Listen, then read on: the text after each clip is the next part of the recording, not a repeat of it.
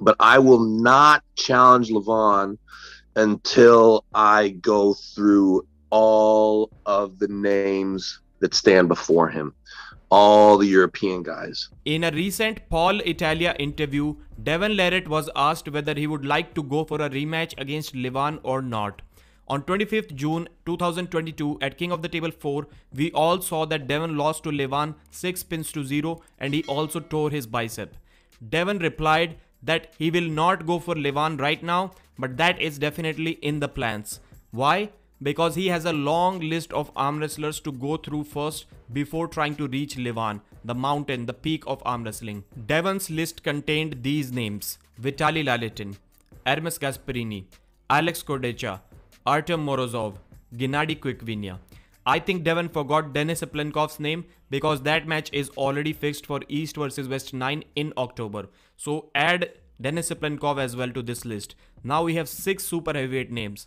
I think this is totally unrealistic. I'm not saying that Devon is lying here, but Devon is telling us something which cannot happen for sure, because these are super heavyweight matches. And I'm not saying that Devon cannot beat these guys, but to go through all of them, it will need Devon at least a couple of years. And I don't think anybody has those long-term plans in arm wrestling anymore. So why am I saying that? Exactly about 1 year ago, on 14th of March 2022, I interviewed Devon. And in that interview, I brought up something that Devon said almost a couple of years before that.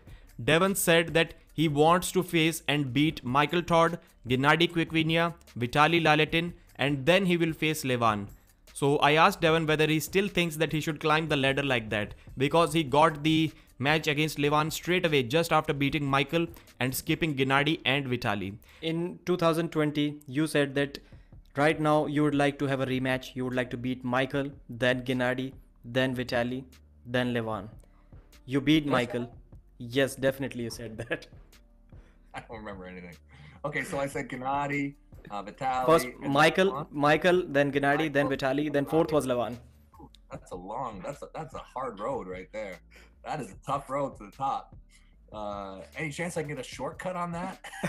Devon also said that nah, this is unrealistic, and when an opportunity presents itself, anyone out of the top 10 guys in this world would take the shot against the #1 arm wrestler in the world. Anybody who's in that, top 10-ish of the super heavyweights gets an opportunity to pull this guy, or this guy, you're gonna take LEVAN every single time, right? That's the match everybody wants, the #1 spot in the world. Right. So I think a similar situation is going to happen once again. Devon will beat Gennady and then hopefully he will beat Denis Plenkov. Personally, for me, it is not enough to get a match against LEVAN. I would love to see another match between Devon and Hermes Gasparini. If Devon is able to beat Hermes, then for sure he should go straight to LEVAN. If he beats Hermes, then he may not even need to beat Denis Plenkov. But that match is happening, so now he needs to win against Denis for sure. So I think Devon will skip 3 names on this list: Vitaly, Alex, and Artem Morozov. I've said a couple of times already that Artem Morozov is within Devon's reach for this 1 year only. Come 2024, I don't think Devon will be able to touch Artem. Depends on how much he will be gaining in this 1 year.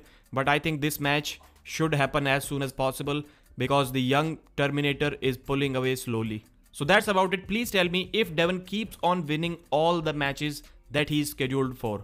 How long or how many matches do you think before Devon challenges LEVAN once again? Thanks for watching. Like the video and subscribe.